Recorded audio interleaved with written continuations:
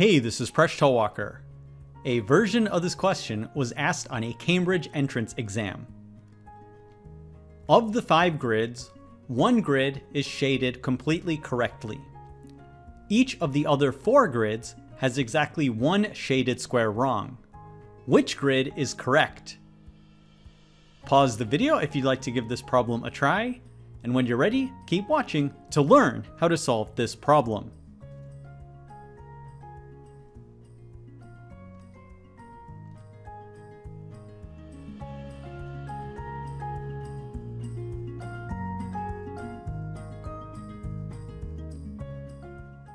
The only way to be completely sure of the answer is to go through each possibility.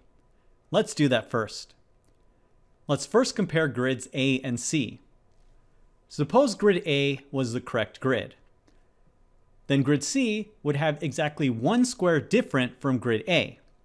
However, we can see that grid C has 2 squares that are different from grid A.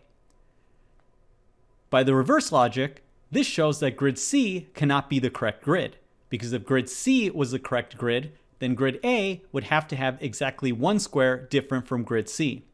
So we know that neither A nor C can be the correct answer. Similarly, let's consider if grid B were the answer. Well, in this case, grids B and C differ by 2 squares. So again, grid B cannot be the answer. What about grid D? Again, grid C differs by 2 squares from grid D, so D cannot be the answer. This leaves E as the only possibility. In fact, E is the correct answer, and we can check that all of the other 4 grids differ from grid E by exactly 1 square. Now, just for fun, I want to show another way to solve the problem. Let's overlap these grids on top of each other, and let's make it so that if 2 grids have squares in the same spot, we'll shade the squares darker. Here's the result when all 5 grids are placed on top of each other. Now, wherever the squares are darker will be our guess of the correct squares. So this leads to the following guess of what the correct grid would be. Similarly, where the squares are lighter shaded would be the squares that are the ones that are incorrect from the correct grid.